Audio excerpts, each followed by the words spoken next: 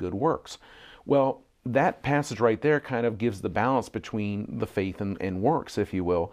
But more than that, if you look at the first statement, you're saved by grace through faith, and that not of yourselves. As evangelicals, fundamentalists, what is the that they're talking about?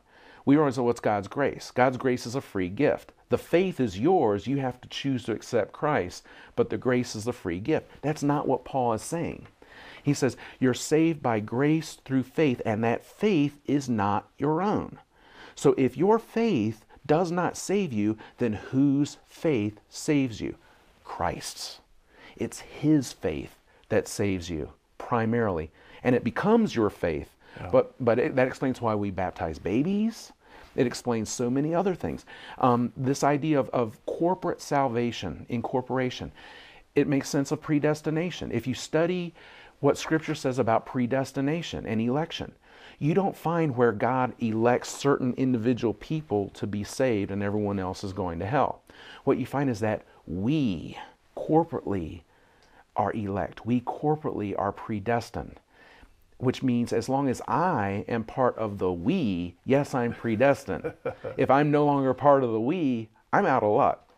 Yeah, this individualism, especially in America, I mean, that's our whole mindset.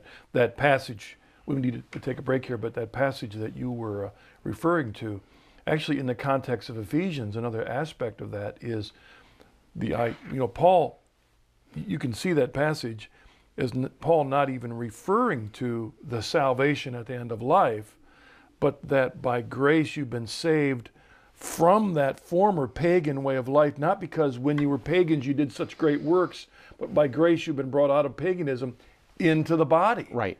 That's the context he's talking about there.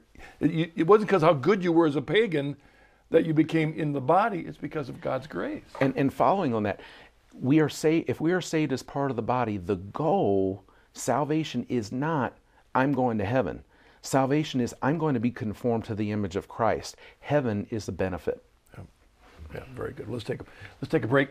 Come back in a moment with some questions for Michael Matthews, former Baptist minister. See you in a bit.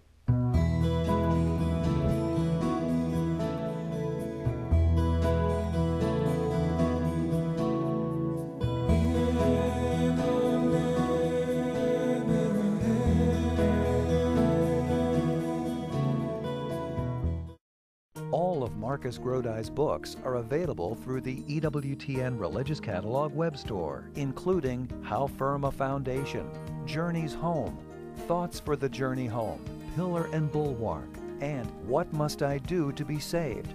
Marcus discusses how our salvation involves more than simply an individual's faith in Jesus. To get your copy of any of these, including What Must I Do to Be Saved, log on to our web store, EWTNRC.com, 24 hours a day, 7 days a week, or call 1-800-854-6316.